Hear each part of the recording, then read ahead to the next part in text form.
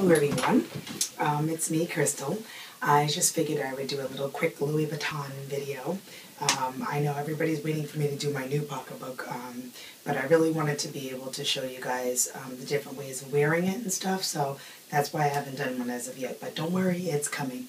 So today I did pick up a little something while I was on vacation, or holiday as some of you call it. So without further ado, this is my new little piece. This is a Azur Pochette, and if you know, if you subscribe to me and watching my other videos, I don't own any piece in Azur yet. So this was a tough one for me, a tough decision, trying to decide if I wanted to take the plunge and get the Azur. One, for color transfer purposes, I was afraid that it was going to be, a lot of dirt and stuff shows on it, but it actually is canvas, and it seems like it's pretty sturdy, so I'm actually surprised, but I actually love it. So, of course, I wouldn't mind a bag in it, but that's another video for that. But I like it. It's actually made in Spain, so I don't know if you guys can see that. And I love this pochette because you could really do a lot with it. I am going to eventually purchase a Eva strap with it so that I can wear it crossbody.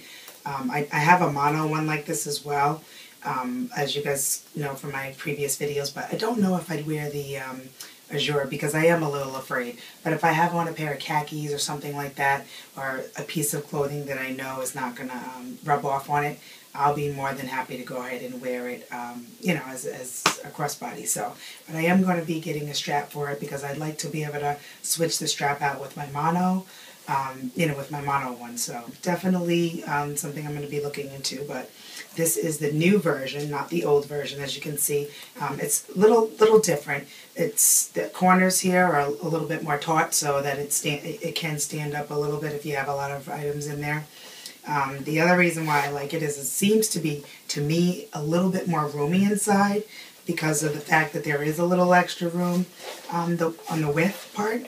So, and I like that they added a little pocket, so you really can feel like this is a cute little bag to get away with. I bought it so that I could use it in the summertime, as sometimes I don't want to carry a big pocketbook or I don't want to carry too many items around. So I just think it's a great addition to my collection. It will probably never be leaving. I say that all the time, but then you guys watch my videos and I'm selling something. So you never know what the future holds. But for right now, it does have a little nice place in my heart. So if you just wanted to show you guys a little bit of how it hangs when it's on your shoulder. So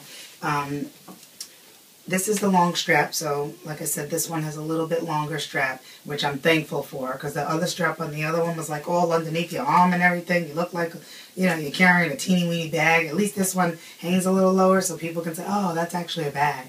So I really love it. As you can see, it hangs pretty decent, pretty low. So you can actually wear it as like a little cute summer bag, so when you don't want to carry a lot. Because let's face it, not everybody wants to carry a big old pocketbook all the time. So, gave your back a break, ladies. All right?